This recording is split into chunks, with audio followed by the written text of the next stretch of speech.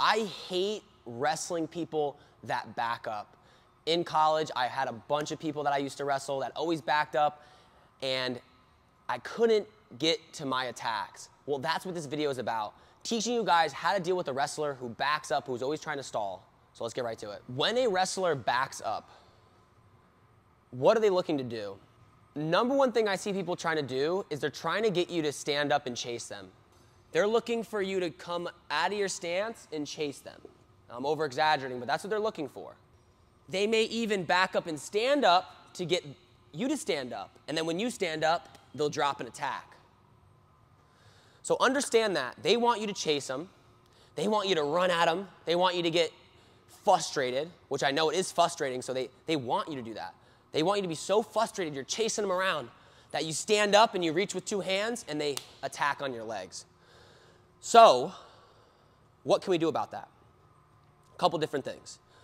One thing we can do is we can stalk them and look for stalling calls. So, if I'm here, we'll start on this end because we don't got too much room, but as Will goes to back up and I'm going after him, go ahead and back up, I'm low and I'm here. Okay, I'm here. I am not breaking my stance. I'm always lower than him. I'm ready for him to shoot. And what I'm going to do is I'm looking to get him to the out of bounds because I want that stalling call. So I keep going back with him, you know.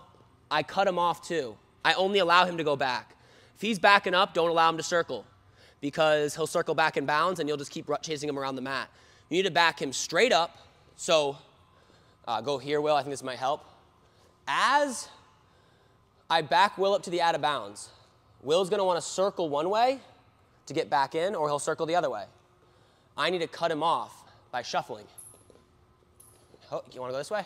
Can't. All right, block him off. So you're in your stance, Will. You go that way. I stop here. Boom. I'm not really doing this, but I'm in a stance. But I'm doing that. I'm blocking him off. I'm blocking him off here. I'm blocking him off. All right, and I can't let him circle back inside. And then what I look to do, you know, as I get him out of bounds, if he starts pushing back into me now because he doesn't want me to push him out, well, now I can wrestle, right? He's pushing back in. Now I can start hand fighting. Boom, I can start wrestling. So sometimes what you'll see is when you get a kid to the out of bounds who likes to back up, right when they hit the out of bounds, they start pushing back in. And now you can wrestle your attacks. Now you can set your shots up. You can start pulling and faking. Or they won't really push back in, and you can just shoot them right out. Boom. And if you catch something, you can try to still finish, or you can walk them right out. Refs are calling that stalling every time, all right? Now, still it's tough. Man, if you have a good wrestler who's good at backing up, who's good at circling, this happened to me in one match. Bring him to the out of bounds. He circles back in, you know, and then I chase him back down.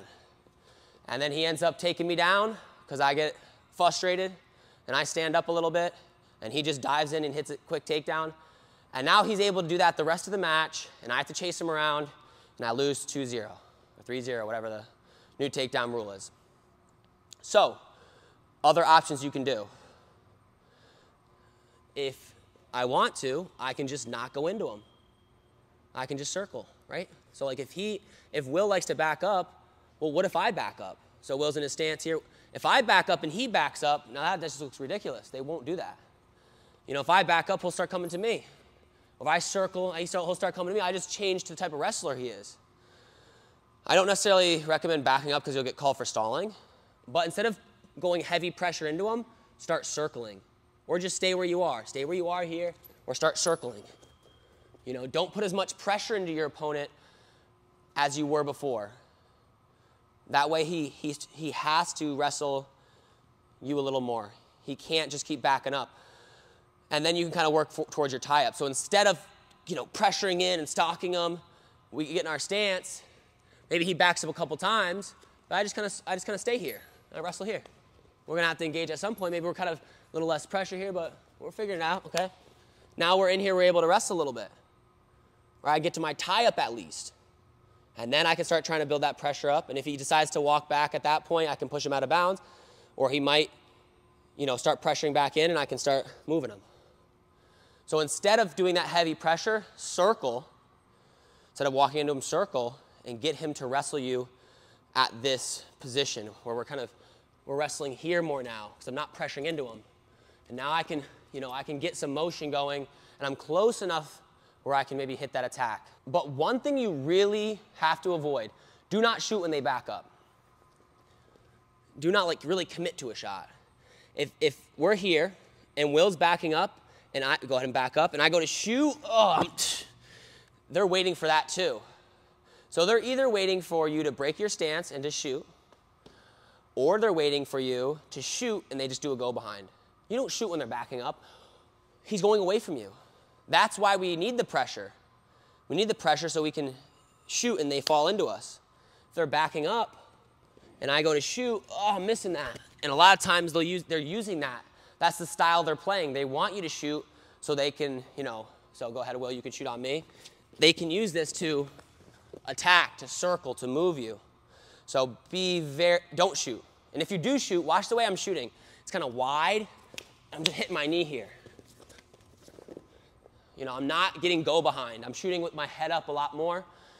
Kind of like, you don't want to get slid by or anything weird, but that's the kind of shots you'll see to kind of push people out of bounds. So that's what I recommend, okay?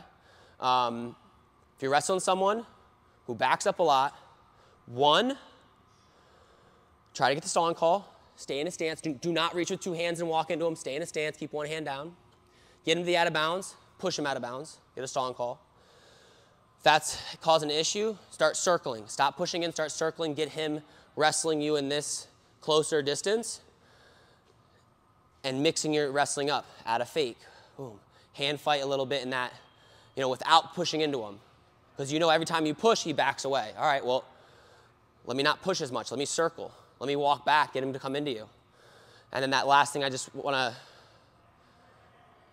remind you guys of is do not shoot if they're backing up. All right?